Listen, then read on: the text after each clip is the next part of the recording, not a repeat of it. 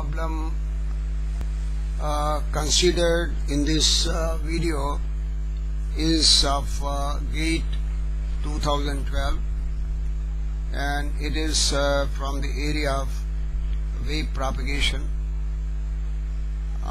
with the conductor as a normal incidence. So we'll first read out the problem here, and then we'll give solution to this problem. This problem states that a plane wave propagation in air with E equals 8ax plus 6ay plus 5az and e to the power j omega t plus 3x minus 4y volts per meter is incident on a perfectly conducting slab positioned at x less than equal to 0. The field of the reflected wave is, all the four options are there, and you have to find out which is the right option. Now first we'll see the slab is being put, the x, y, z, and this right-handed coordinate system, and this conductor slab is put in the yz plane, and this conductor slab is at x is equal to 0 and less than 0.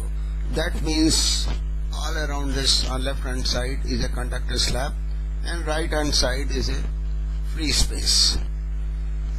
So the electric field is given here, that electric field equals 8ax plus 6ay plus 5az equals j omega t plus 3x minus 4y.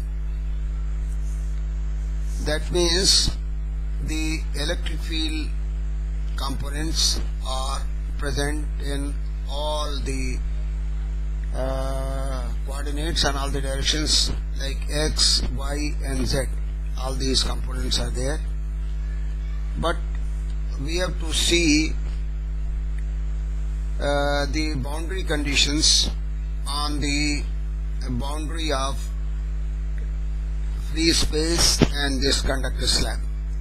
So to apply the boundary conditions to this, what we have to do is we have to find out the tangential component of the field components, and also we have to find the normal component of the field components on this boundary, and then we will apply the boundary conditions for tangential and normal components. So from this, the fields are there in all three directions, but if we look for the tangential field, the tangential field components would be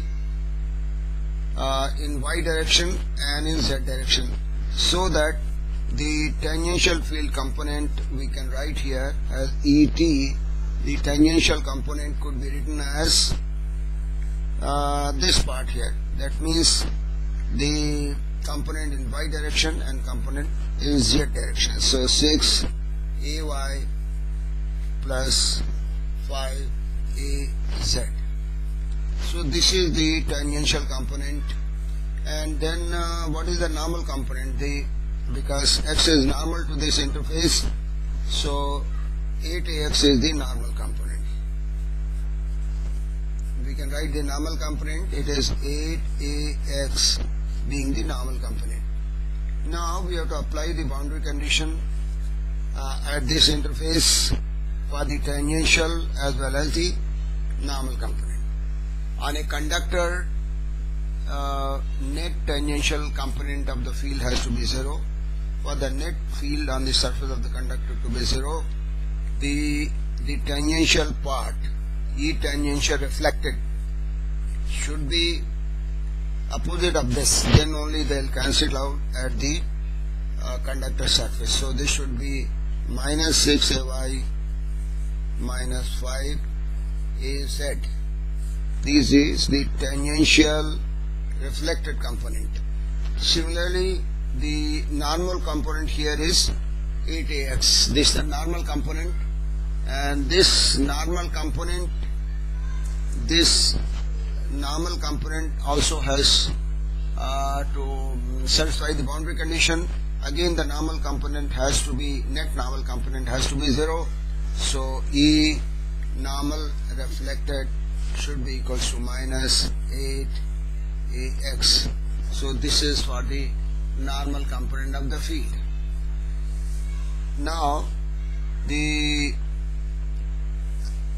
equation here, what we have to find in this is E field of the reflected wave. What would be the reflected wave and what will be its E field?